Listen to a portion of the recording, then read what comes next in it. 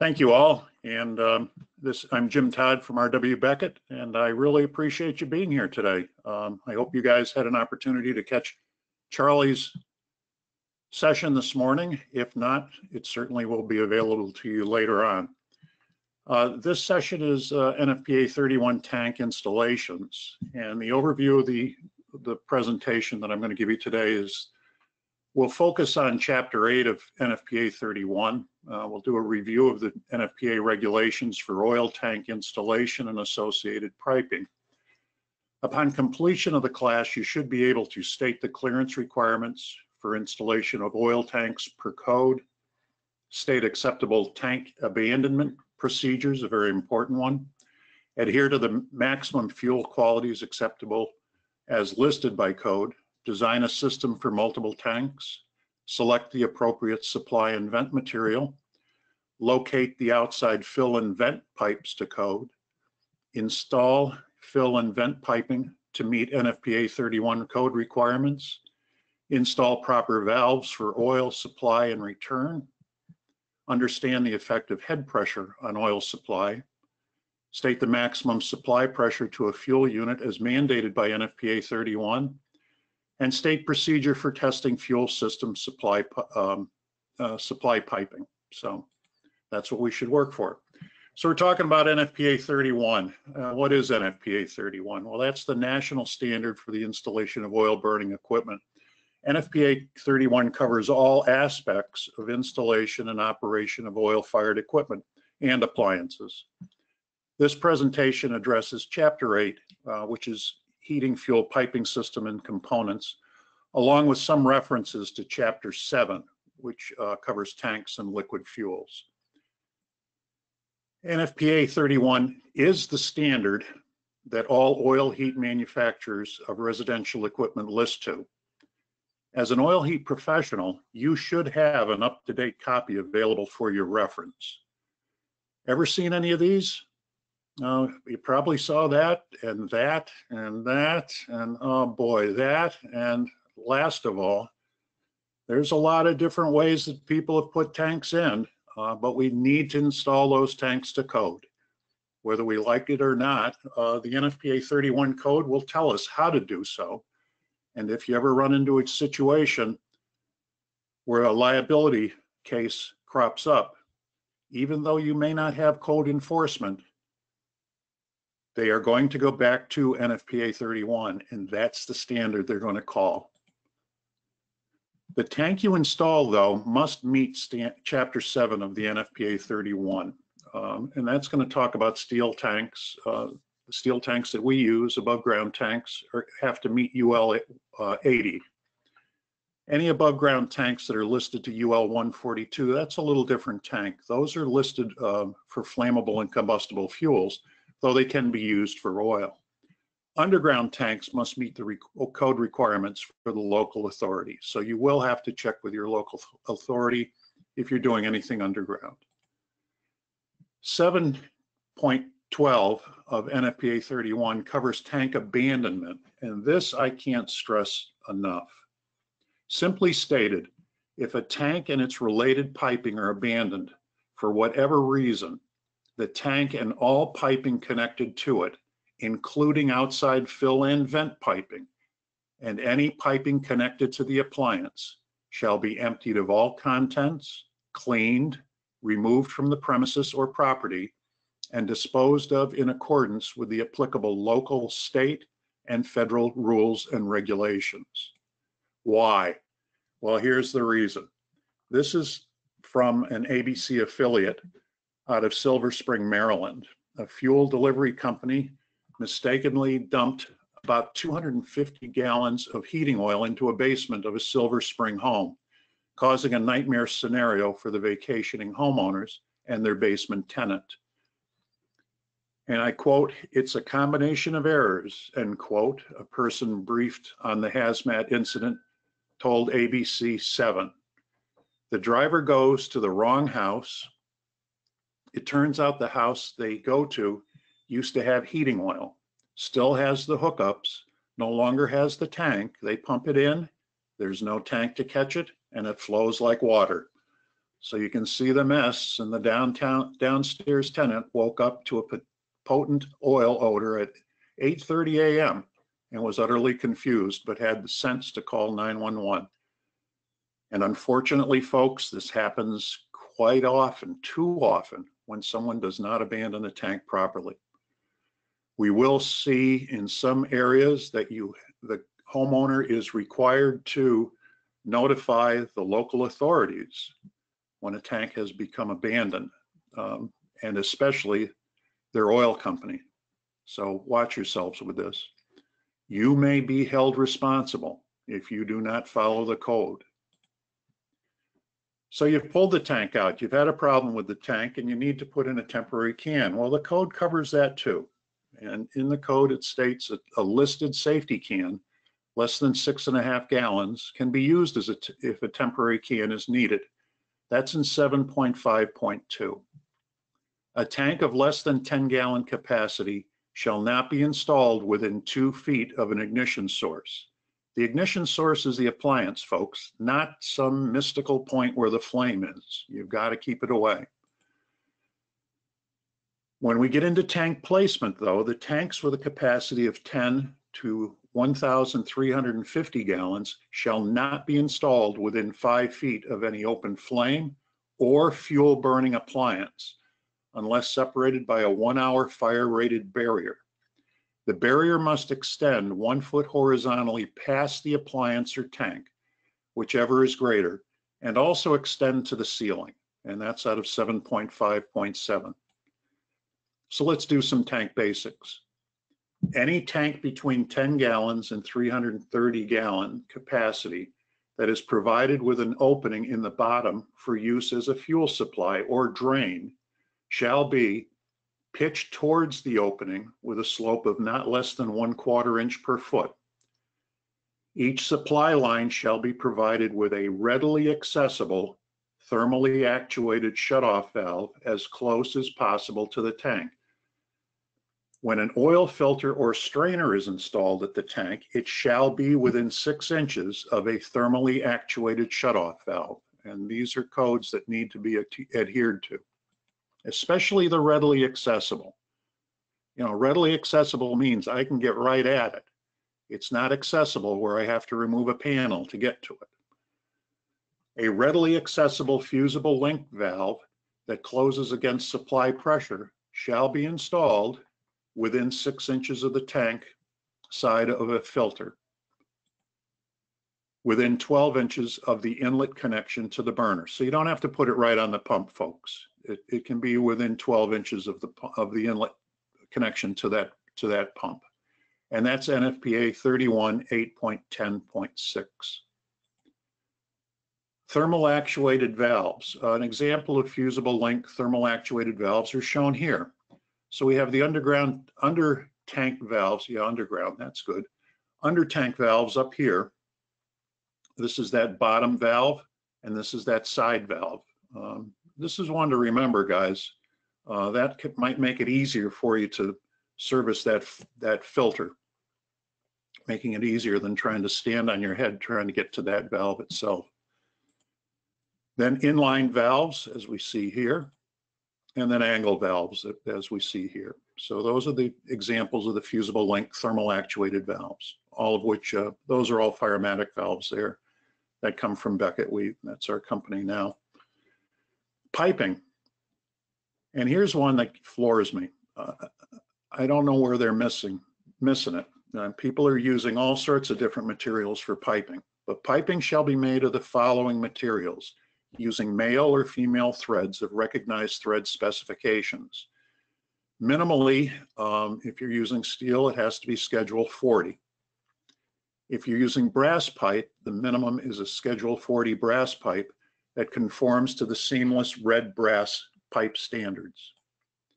If that's out of NFPA 8.2.1.1, nowhere in there does it say that you can use plastic,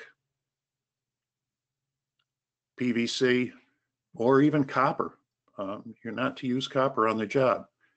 There is a note in the recent NFPA that will be released where they will allow engineered systems, and that's going to change the threading portion.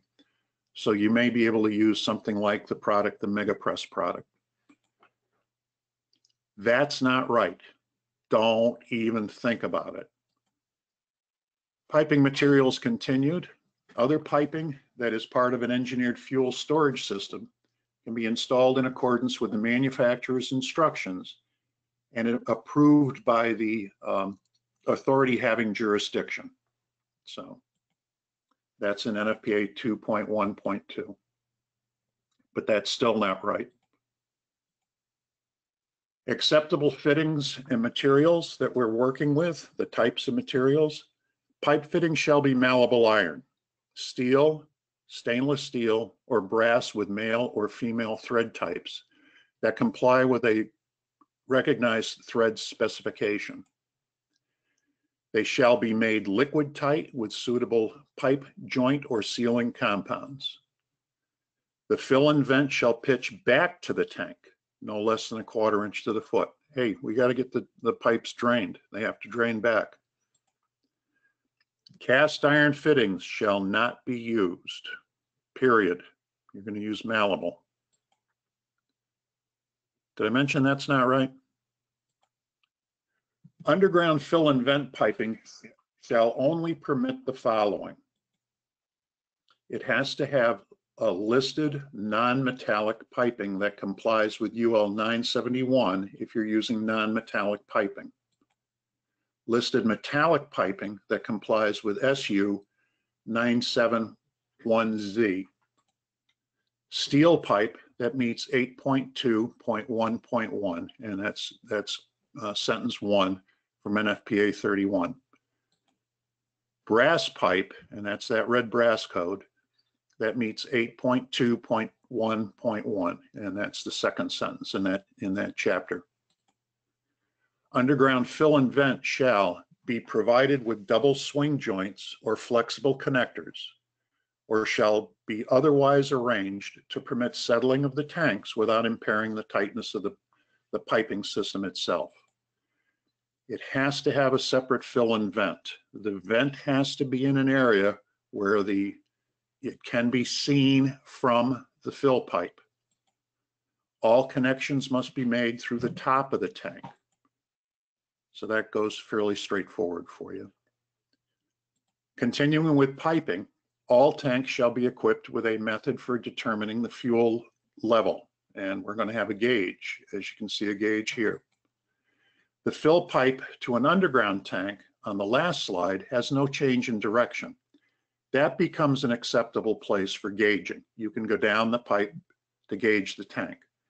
We've got a mechanical gauge here. Other tanks shall have some method of gauging, and unused tapping on a twin tank can be considered a gauge port if you'd like.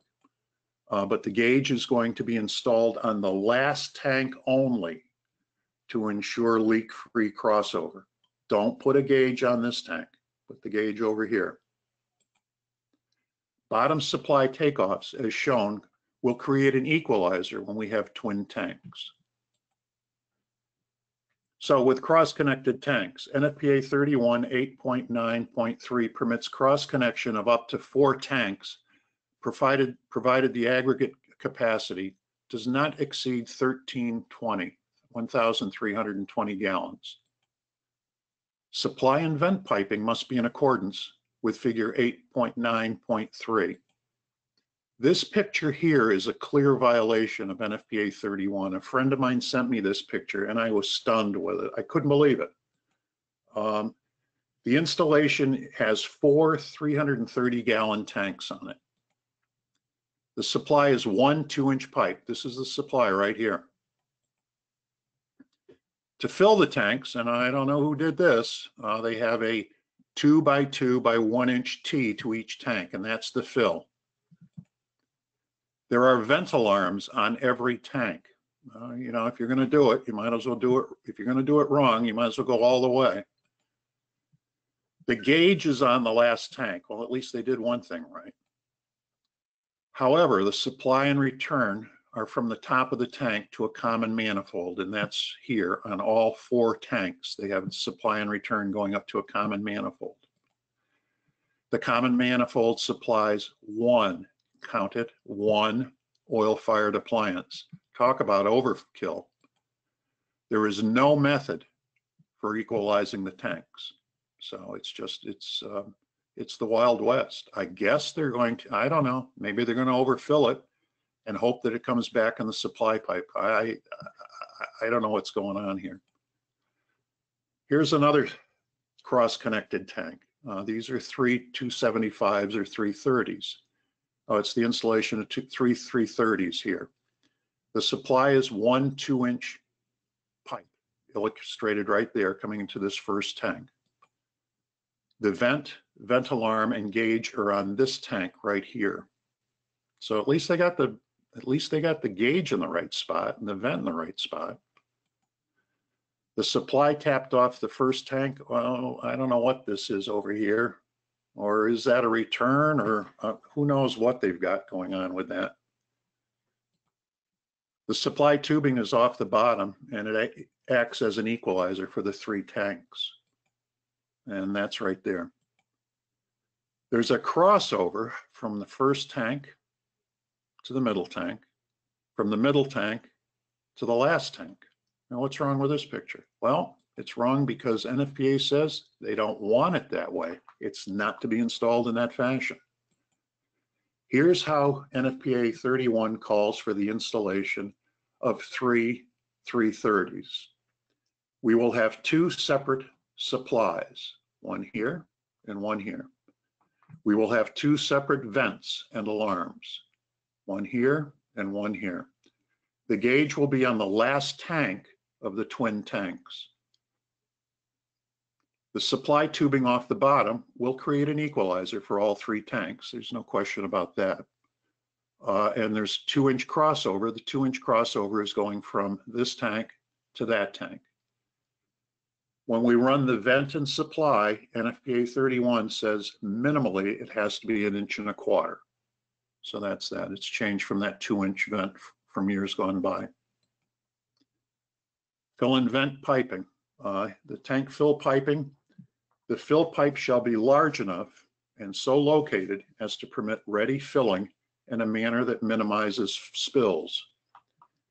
The fill pipe shall terminate outside of the building, minimally 2 feet from any building opening.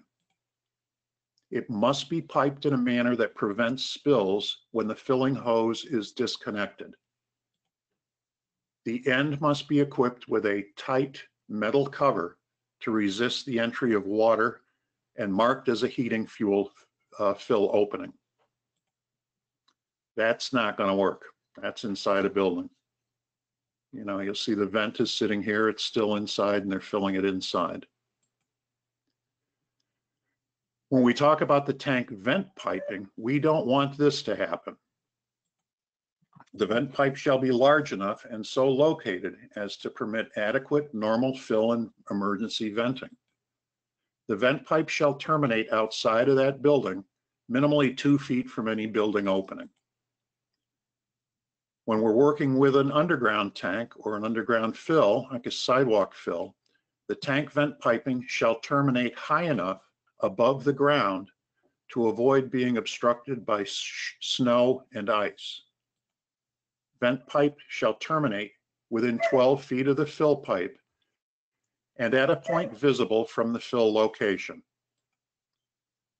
Outer end shall terminate in a corrosion-resistant weatherproof cap. So that's our fill and vent.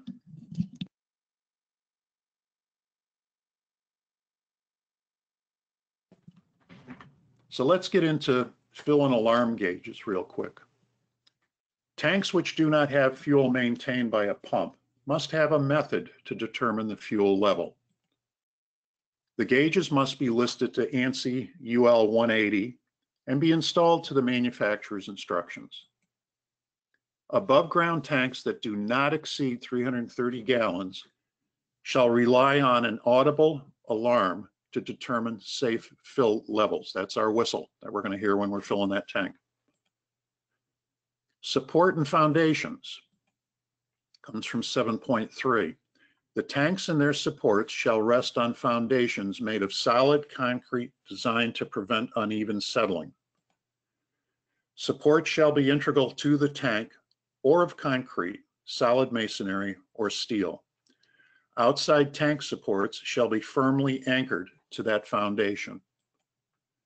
Every tank shall be supported in a manner that prevents excessive loads on the supporting portion of the shell. Let's go back to that tank real quick. That's not a setup, folks. That's actually in place. Somebody is actually using that tank and somebody else is filling it. Boy, isn't that scary. Fuel supply and return piping. Fuel supply piping between the tank and the appliance shall be at least a nominal 3/8 inch piping or tubing. It has to be sized large enough for the input rate of the appliance itself.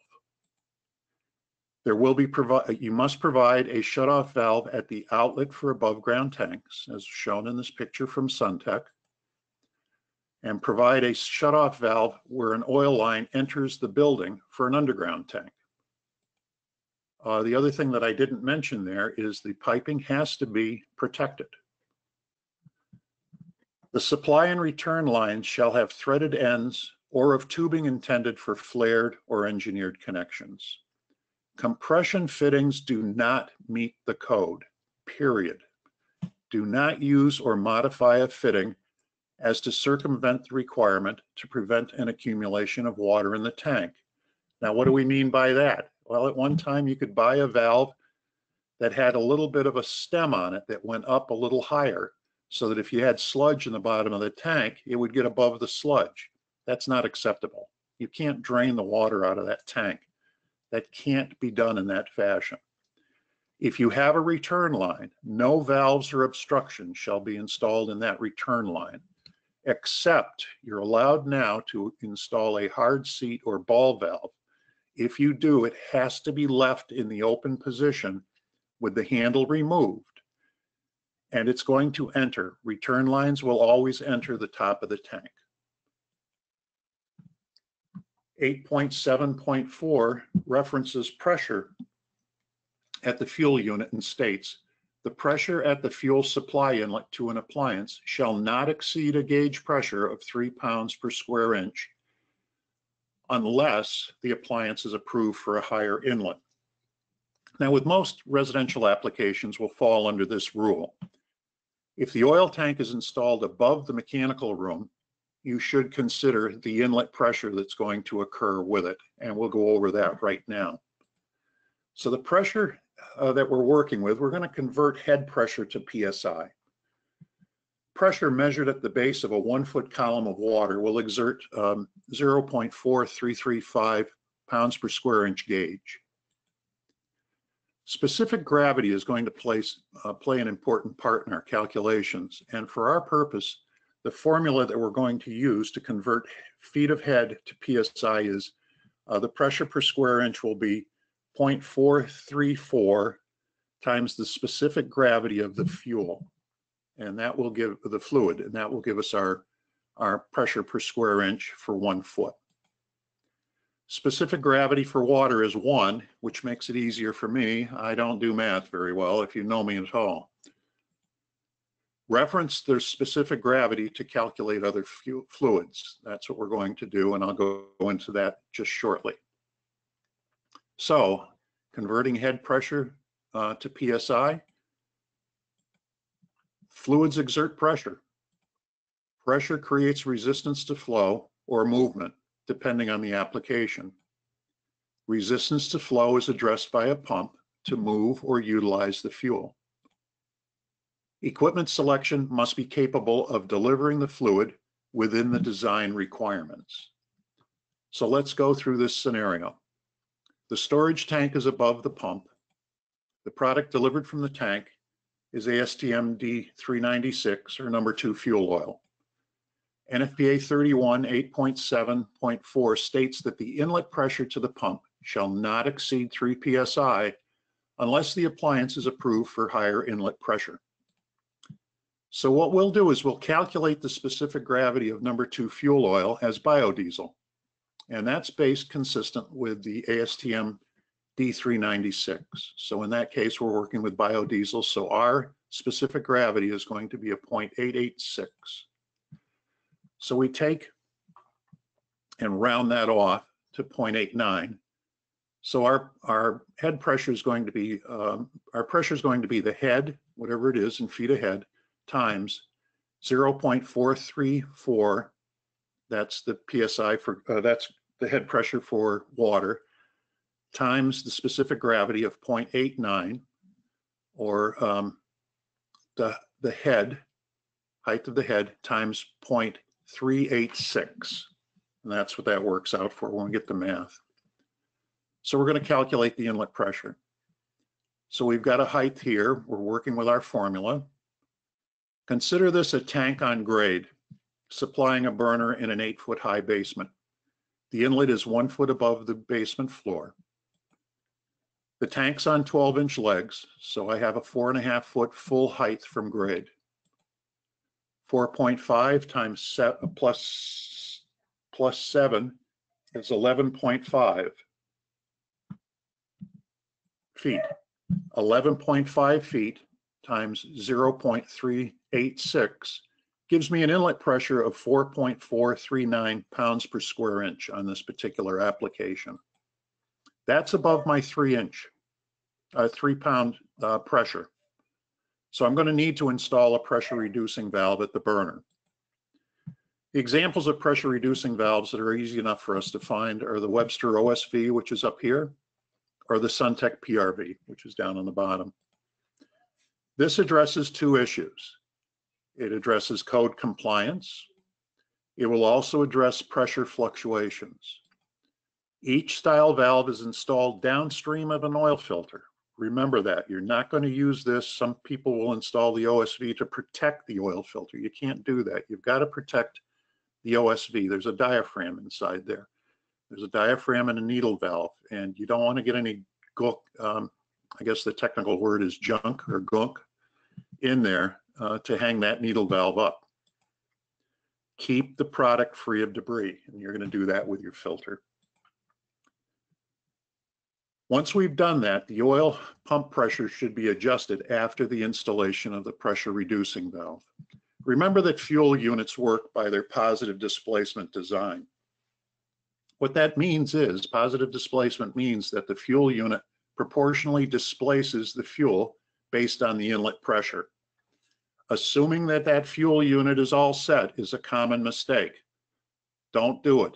When you're commissioning a burner, you want to know what your fuel pressure is, and you want to make certain that it's set accordingly. Fuel line sizing. There are fuel line sizing formulas for one-pipe systems, and they're used to ensure there's enough supply for the appliances themselves. You can find that formula in Suntech's Installation and Service Manual, Section 2, page 10, and you can download that right from the internet. Select the formula based on the system design. Make oil line lengths as short as possible, and use caution when installing fittings and valves. You'll see that if the tank is above the pump, change the negative to a positive. Fittings, valves, and filters will reduce the total length allowed.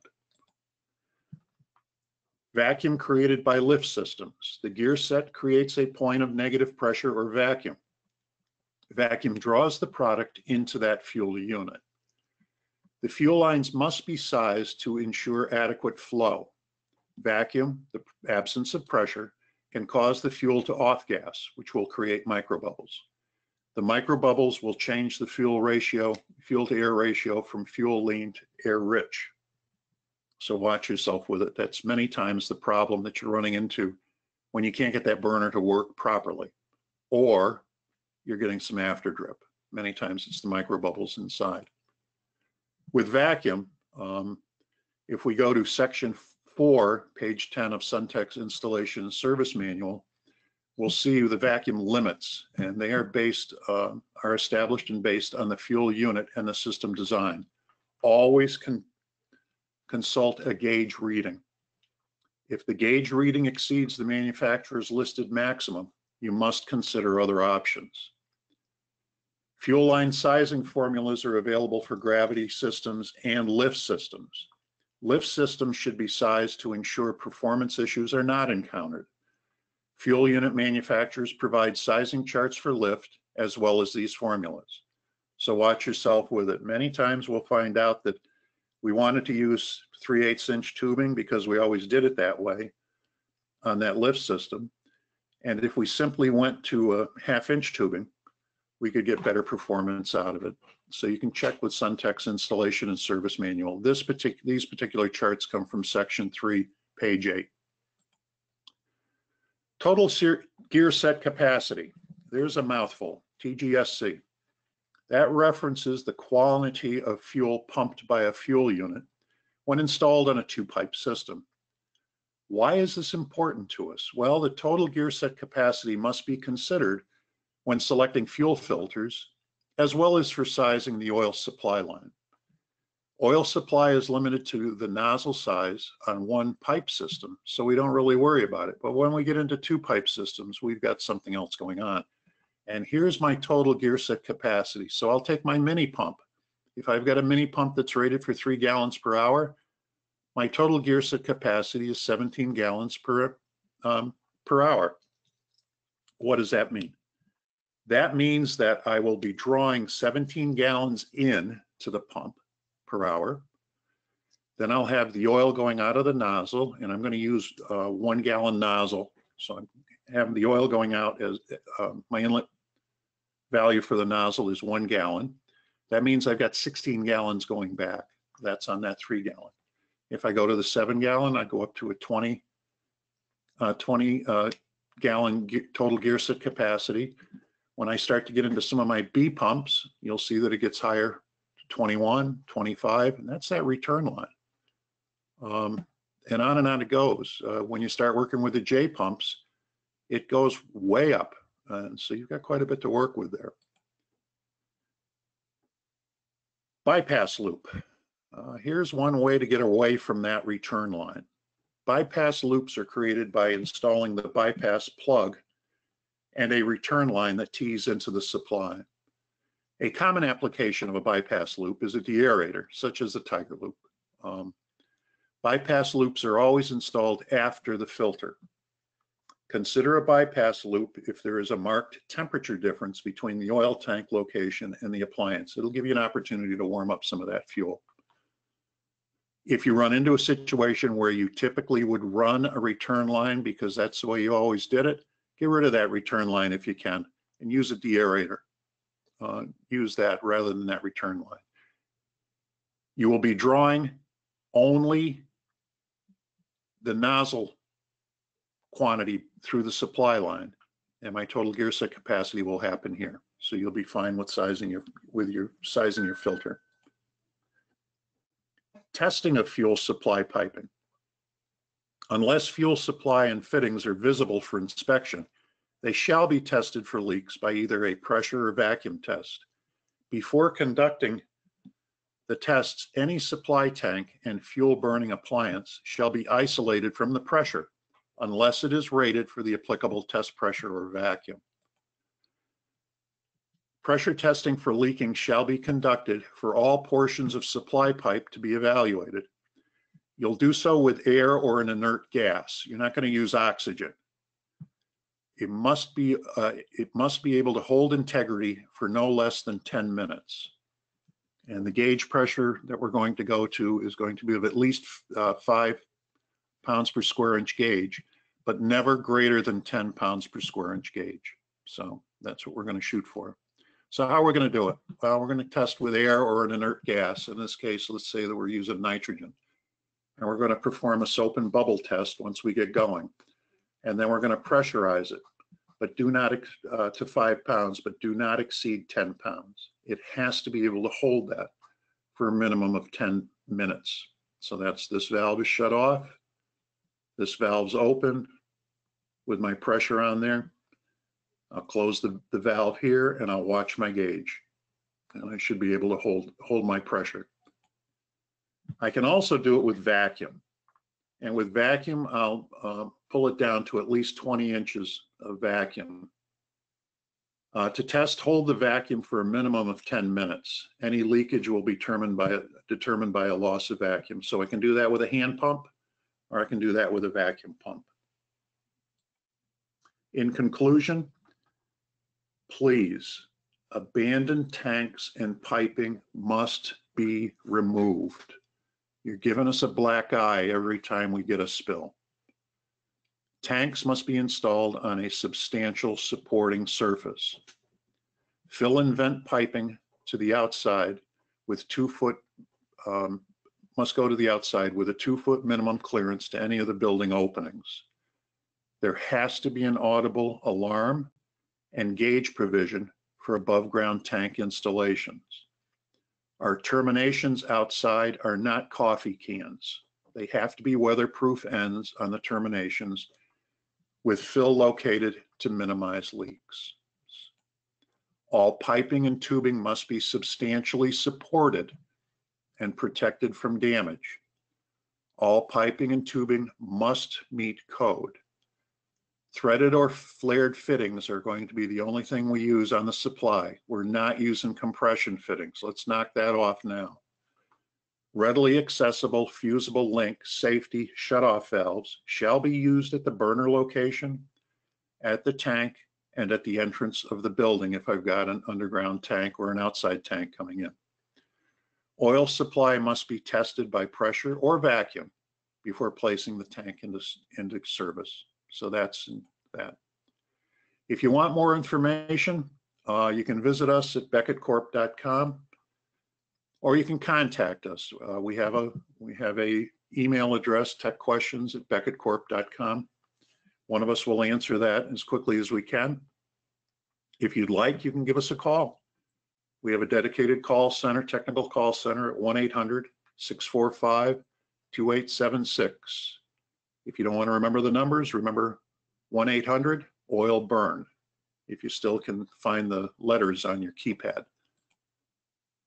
You can also please come down and visit us at our Beckett virtual booth at the EEE. We look forward to having you there. So thank you all. Thanks very much. And then we'll go for questions. Danny? All right, thanks, Jim. So everyone, thank you again for joining us. As we get into the Q&A session, we got about 15 minutes for Q&A. Before anybody runs out, a couple of things. The PDF to the presentation that you just saw is available to you on your GoToWebinar control panel. You'll see a section called Handouts. I just posted the PDF to the presentation, so feel free to take that.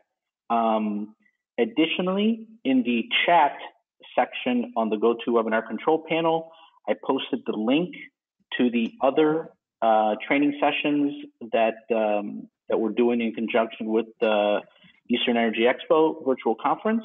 One of them happened this morning, but you can still register for it and get it on demand.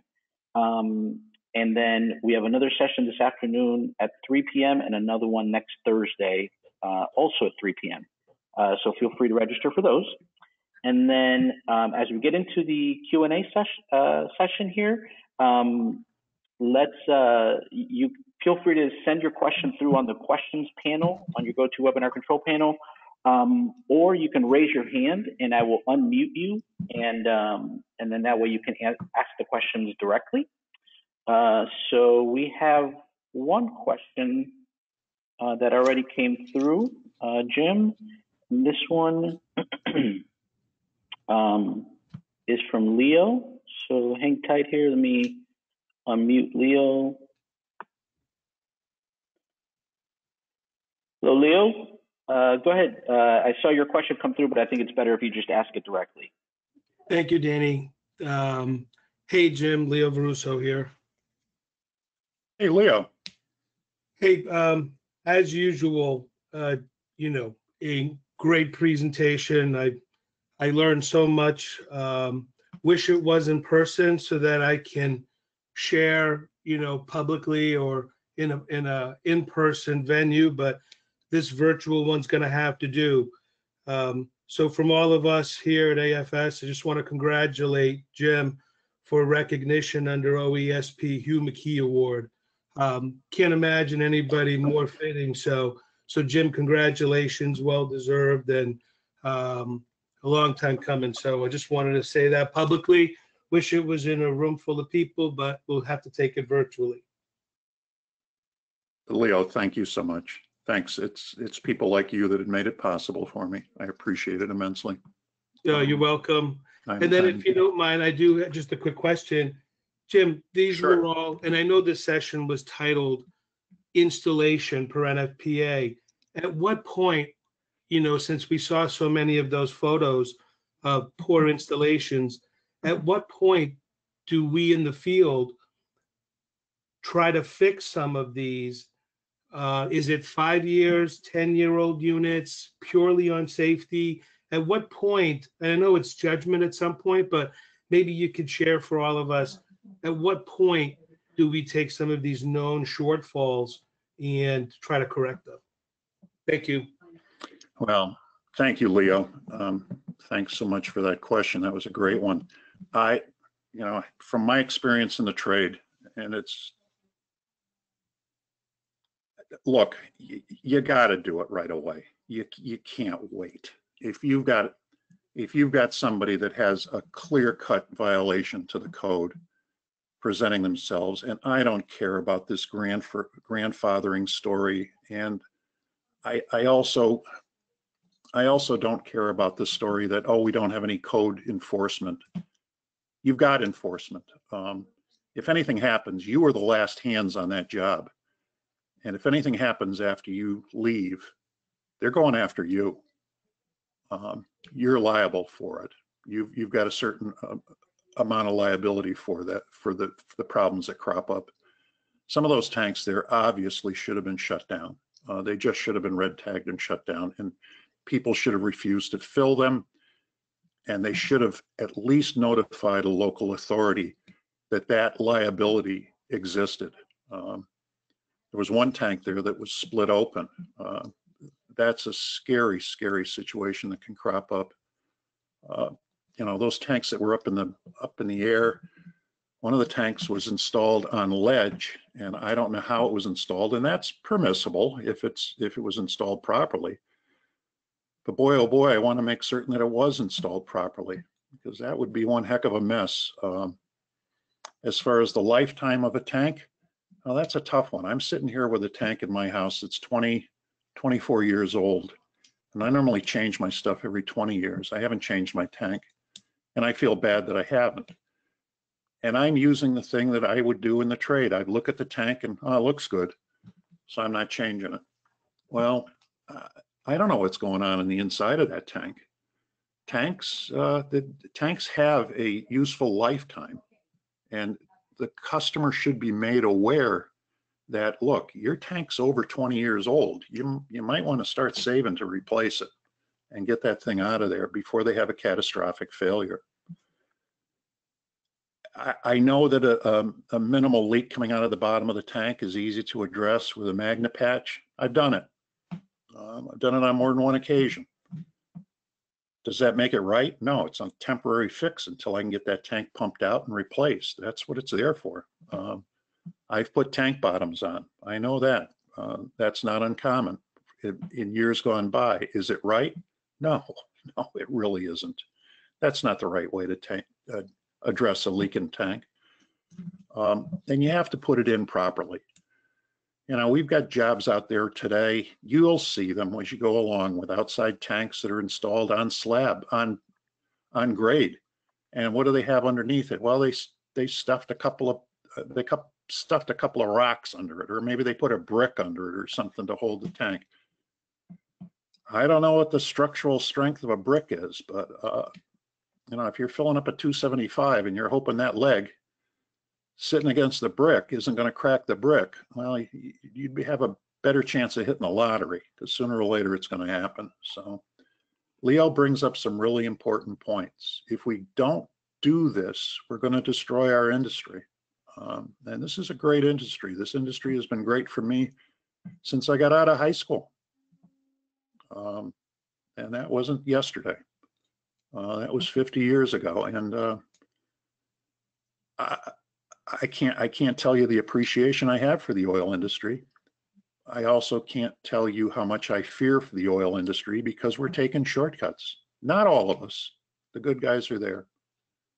We've got to protect our industry, and we start out with the tanks and the way the tanks are piped. You don't pipe with PVC.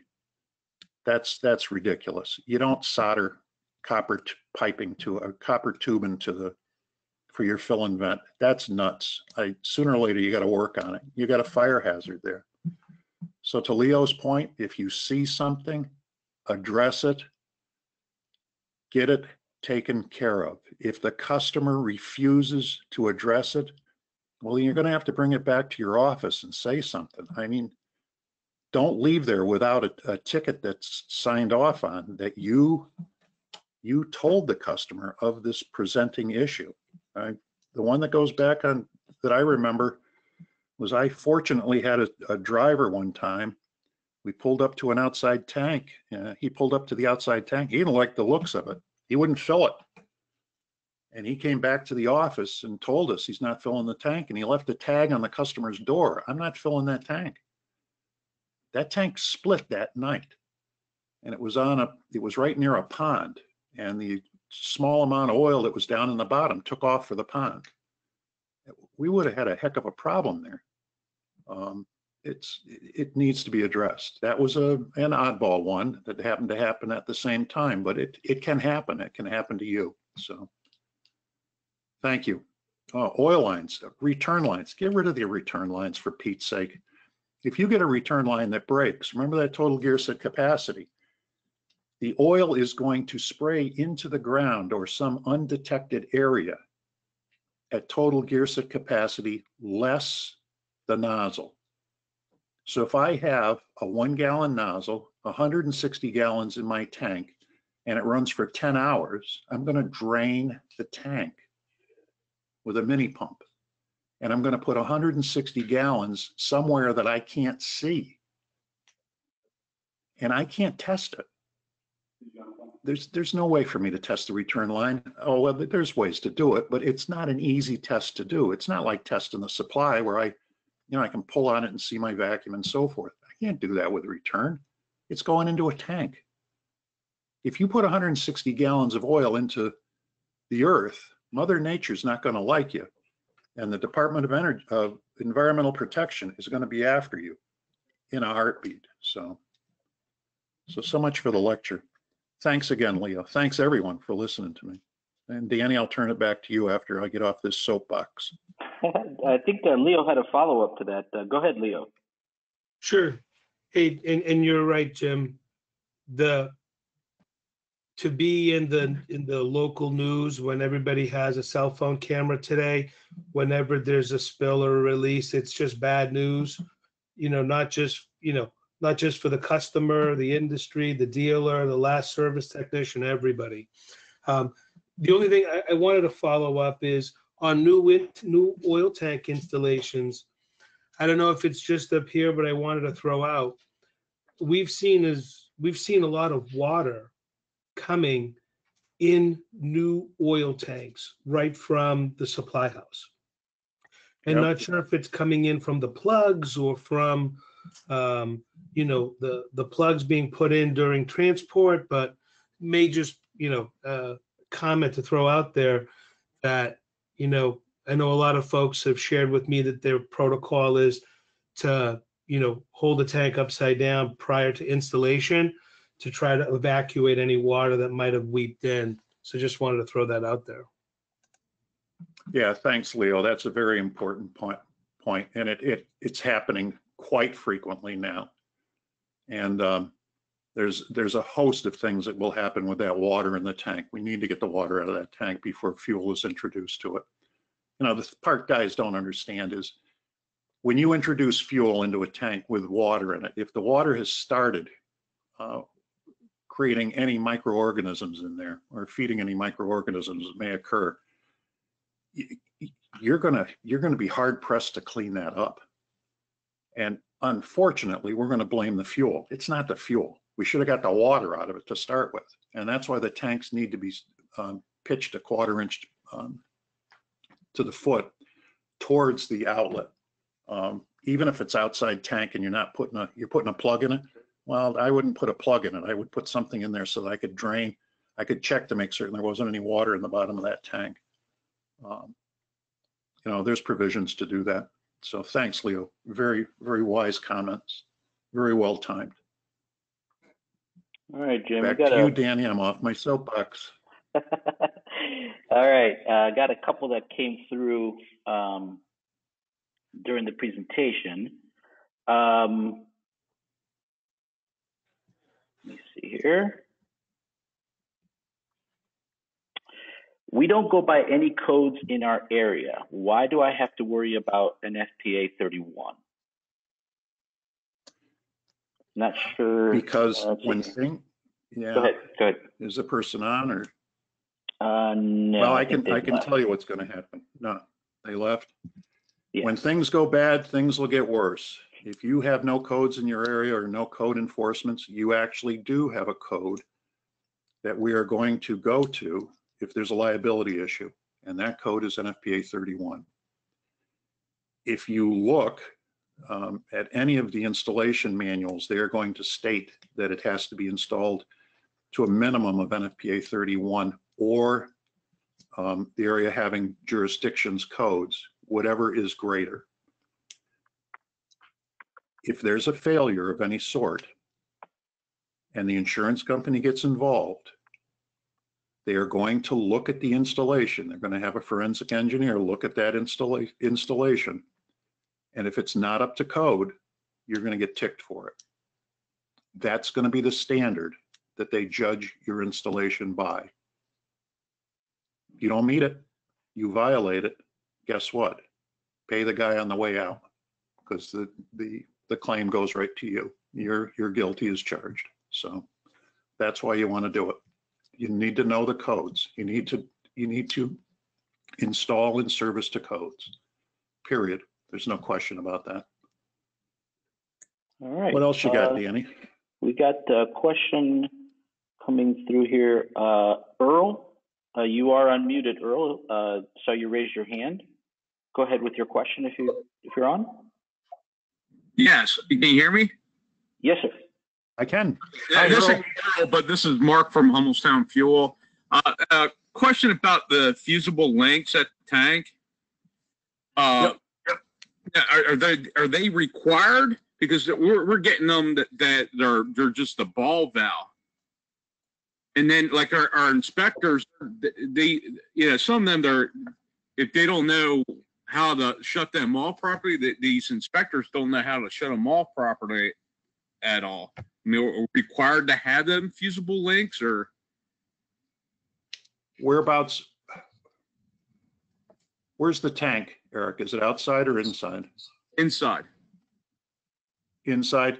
You can have a ball valve and then you have to have the fusible link. You can use the ball valve if there's a ball valve underneath the tank, but you have to have a fusible link at the tank. What we want to do is we want to shut off the supply of oil in the event of a fire. Now there has to be a fusible link there. So you can use both. Our inspectors don't really violate us for that at all. They're not really checking them out. Yeah, they're not picking up for it, but the code states that you have to do it. So you want to go by the NFPA31 code. If you look at your, I don't know whose tanks you're buying, but they're going to reference how it's to be installed, and they will reference NFPA31. You can have the ball valve there, that's fine, but you want to have a fusible link there also.